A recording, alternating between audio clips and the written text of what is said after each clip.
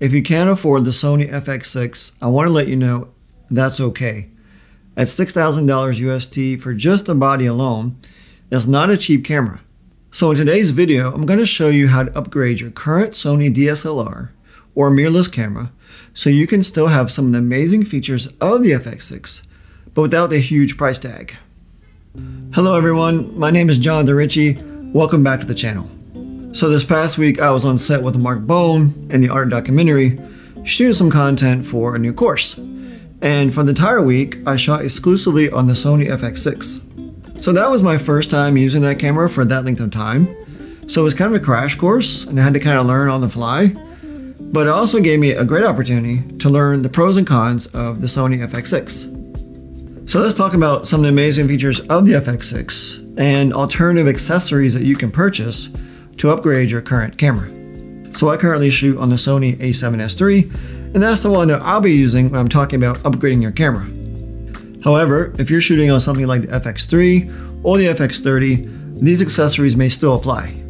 So one of the reasons the FX6 is so great is because it already comes with a lot of features that other camera bodies require you to purchase separately. For example, it already comes with a top handle that has a start-stop button, it has dual XLR inputs, and it has a hot shoe mount. So the alternative that you can buy to upgrade your camera is the top handle from SmallRig. And the one I'm talking about has a built-in red start-stop button right in the top of the handle.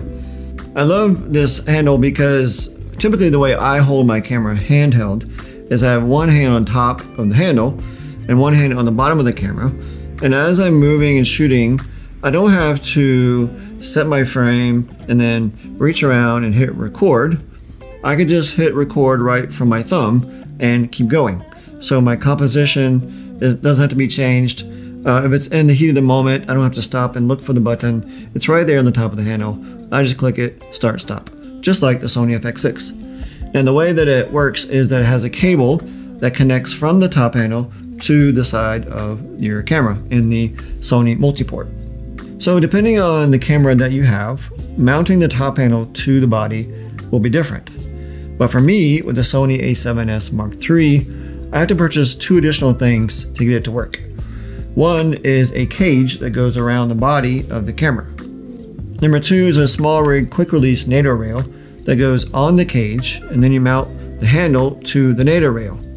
So you have body, and then the cage, the NATO rail, and then the handle goes on top of the NATO rail. And so at the time of this recording on Amazon.com, this top handle will run you about $79 USD. So continuing on with the FX6 top handle, I mentioned earlier that it has dual XLR inputs. And that's what makes the Sony FX6 such a great camera for documentary filmmaking, because you have two XLR inputs, plus you have the hot shoe on the top of the handle. So what's a scenario where you might need three audio inputs? Well, for example, let's say you're following around two subjects and each one of them has a lav mic. And you also want to use a shotgun mic on your FX6. So one lav mic receiver would go into the hot shoe mount on the top handle on the FX6. And the second receiver would have to go into one of the XLR inputs. And then your shotgun mic would plug into the other XLR input. So that's three audio channels total for the Sony FX6. Now, I have the Sony a7S III, and so I don't have all those audio options, but luckily Sony has come up with a solution that is comparable to the Sony FX6. It's the Sony Digital XLR Adapter. And this plugs right into the hot shoe mount on the top of your camera. Just like the FX6, it has a mount for a shotgun mic and two XLR inputs. And so the audio coming from the adapter is going through the hot shoe mount and recording right to your camera, just like the FX6. This eliminates the need for an external recorder like a Zoom H4n. So you may be wondering already, how do I plug in the digital XLR adapter if I have the top handle in the way? Well, the good news is Sony has already figured out that problem. It comes with a cable, and so one end of it goes into the hot shoe mount on your camera, and the other end of it goes to the adapter. And that allows you to move the adapter to the side or any other position on your camera body that fits you best. And that way it doesn't interfere with you having the top handle right in the way where the hot shoe mount is. However, this adapter is not cheap. Right now on Amazon.com, this XLR adapter is about 600 bucks. However, it does solve the audio problem and allows you to upgrade the audio for your camera. So the FX6 has this pretty sweet side handle that wraps nice and snug around your hand. It has a nice strap around it so your hand doesn't fall off or slip. And just like the top handle, it comes with a couple of buttons that allow you to control the camera with your fingertips. For example, it has a start-stop button. And alternatively, SmallRig makes a side handle. And that side handle also comes with a start button. And just like the top handle, there's a cable that goes from the side handle into the multi-port on the side of the camera. And now you're already probably thinking, okay, well, I had the top handle and the side handle. How do I plug both of them into the camera body? And that is a problem because the Sony a7S Mark III only has one multi-port. And so you could still have both of those accessories attached to your body. However, you must choose which one you want to work for the start-stop button. And so right now on Amazon.com, the side handle is about $100. And number 4, probably one of the most talked about features of the Sony FX6 is the internal ND filter system. I had the chance to use it this past week and it was pretty sweet. Most of the time I just set it to auto, which is pretty cool because as the exposure of your scene changes, the ND filter of the Sony FX6 will adjust automatically. And then if the exposure in your scene changes where you don't need the ND filter, you just hit the clear button and it goes away. So if you want to have this feature on your camera, what you're going to have to do is buy a variable ND filter that goes on the end of the lens. When you buy a variable ND filter, there's 2 options, 2 to 5 stops and 6 to 9 stops. And when you buy a variable ND filter, it has to go onto the end of your lens. So you need to make sure you buy the right diameter, the right size that fits your primary lens. So here lies the problem, right? If you have 3 lenses and they all have different diameters, you have to buy 3 different variable ND filters. A pro tip that I've heard other people do in this situation is they buy the biggest variable ND filter possible, which I believe is the 82mm.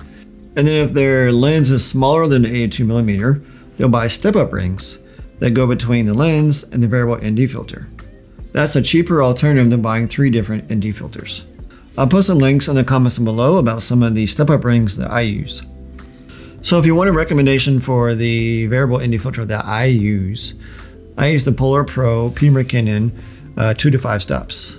And I really like these ND filters because the ND filter is kind of housed in this rubber casing. And when you want to put it on the end of your lens, you just screw the top of it off, this casing, and then you screw it on to the end of your filter and you never actually have to touch the filter, which is great because it avoids you getting any scratches or fingerprints on the filter. And so right now on Amazon.com, you can buy a Polar Pro ND filter 2 to 5 stops, 82mm for about 250 bucks. As I was editing the video, I realized I didn't really do the whole price savings thing. And so I had to come back and refilm that part. But let's talk about how much money you're going to save if you just do the upgrades instead of buying the FX6. So let's break down the price again. So let's assume you already have the body of your camera of choice. So the cage again is $43. The NATO rail was $10. The top handle was $79.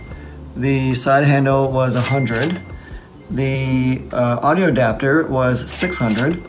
And the variable ND was $250. And so if you add all that up, it comes out to about $1,000. All you need to do is spend $1,000 on your current camera. You can have a lot of the same features of the FX6. So you're really saving like $5,000. So if you have the FX3 or FX30, if you purchase the right package, those already come with a top handle. So then you don't need the top handle, you don't need the cage, you don't need the NATO rail. So you're saving even more money. Now after watching this video, you're like, that's a lot of hassle. I don't want to buy all those accessories and upgrade my current camera. I just want the FX6.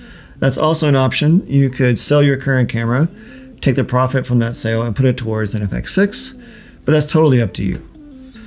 So I hope you found this video helpful, and if you did, please consider subscribing to my channel. See you in the next video.